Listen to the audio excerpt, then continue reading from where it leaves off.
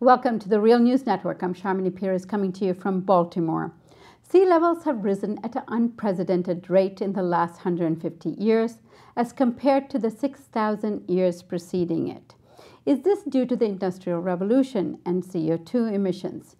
With us to discuss this study titled Sea Levels and Global Ice Volumes from the Last Glacial Maximum to the Holocene, published in the Proceedings of National Academy of Sciences, is its lead author, Professor Kurt Lambeck.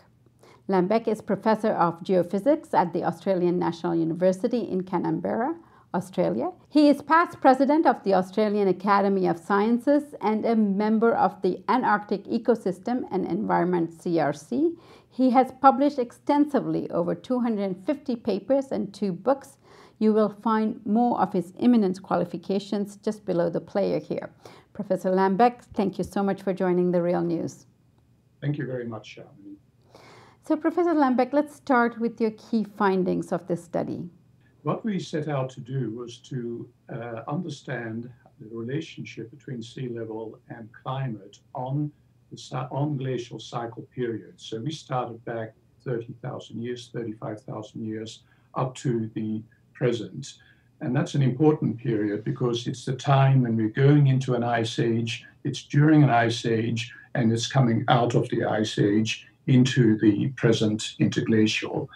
And one of the reasons we want to do this is to try and to use this record to calibrate other indicators of sea level change, other indicators of climate change, so that we can get a better understanding of what may have been going on further back in time during the complete glacial cycle. And in that process, of course, we begin to understand lots of things about how the Earth works, and particularly the interactions between the Earth, the ice sheets, and the oceans. Now, one part of that study has focused on the current interglacial, this period of the last 6,000 years or so, when sea levels have been roughly the same as today. And we've used a lot of geological data from that period to put together a function that describes the changes in the ice volume, and that, of course, relates to the changes in sea level. So that's essentially what we've done. And this part of what's happened in the last 100 years is just the tail end of that study, really. So, Professor, the rise in sea levels due to ice melting and its consequences of thermal expansion seem to be really coinciding with the CO2 levels that we're experiencing now. Is this due to human activity? Yes, what we see in the record for the last few thousand years is that in the early part of that time interval, there was a slow rise, which was the residual melting of mountain glaciers, contributions from Antarctica, for example. But in that period, I think the important result is that we don't see evidence for wild oscillations in sea level.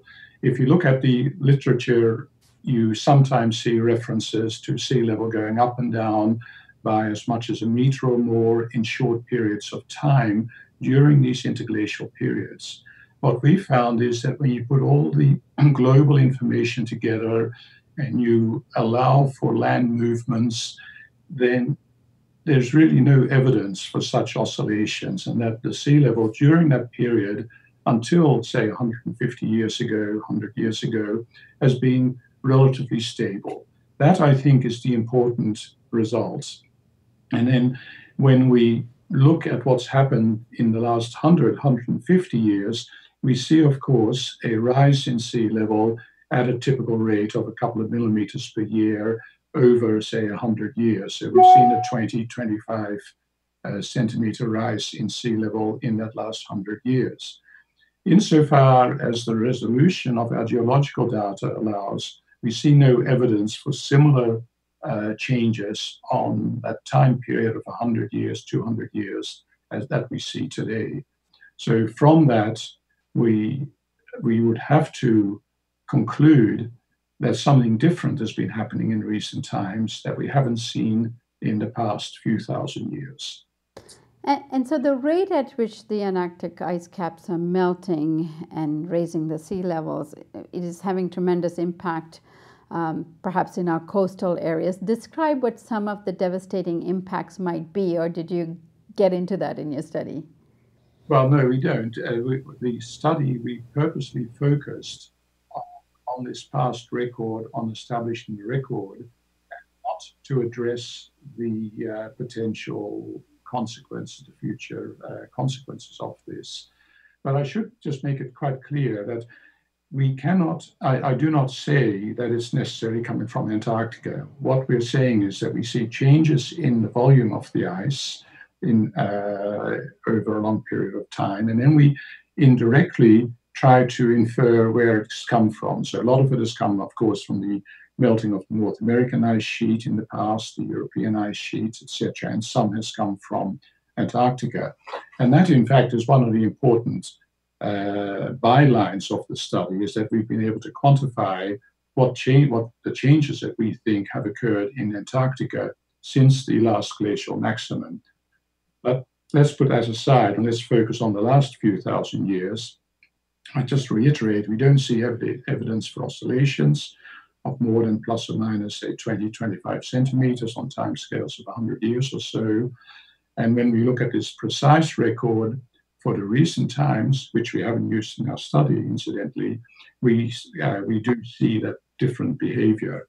And the question is, what is that different behavior caused by? I don't think it is due to the background signal that we see in the geological records. So something else is going on.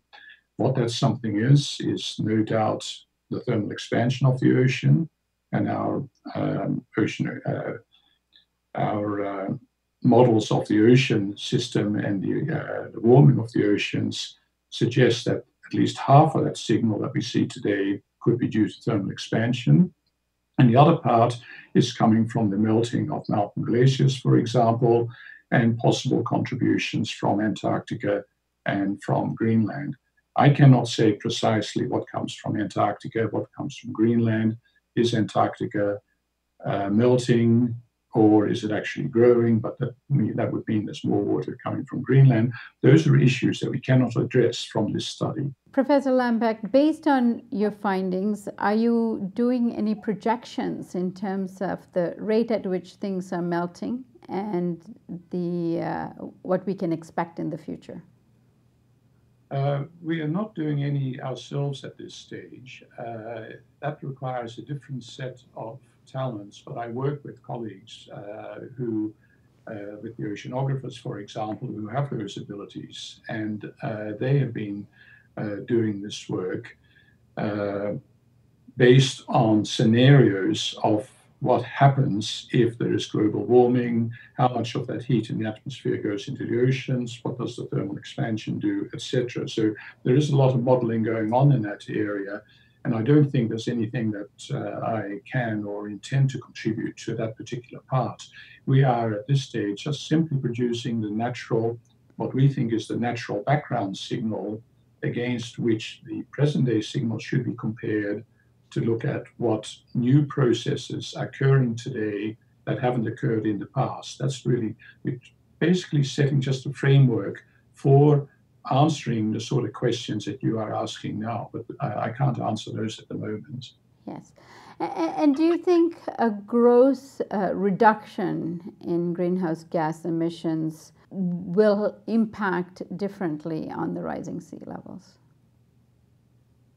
I think the consequence of greenhouse gas emissions is probably much greater on the general climate, on the atmosphere system, than on the sea level for most of us. Remember, the present day rates of rise are of the order of a few millimeters per year, and the history of sea level rise has shown that coastal environments generally can keep up with that. They can evolve in a way they can adjust to this. For example, in a rising sea level environments, corals will grow upwards, and this should strengthen coral reefs, unless, of course, the temperatures or the ocean acidification gets such that corals die off. So those effects, I think, are likely to be more important than the actual rising sea levels. Right, and then finally to you, Professor Lambeck, is there a summary of your study available that we can put up on our site? You can use the abstract, I guess, from the PNAS article. Just for our audience, we will put a link to the study and the abstract up on our website under the interview. Thank you so much for joining us, Professor Lambert. Thank you very much, Shannon. And thank you for joining us on the Real News Network.